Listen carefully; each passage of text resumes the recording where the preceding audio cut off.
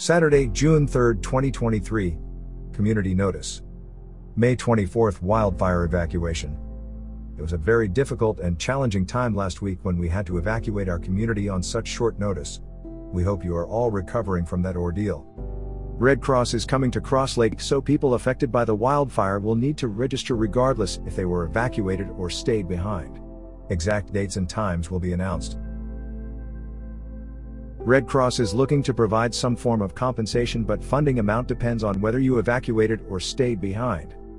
Amounts will be calculated by Red Cross once they have proper information.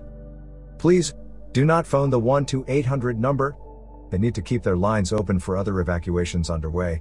If you already registered with Red Cross, you do not have to register again. Registering at GenPeg was not with Red Cross.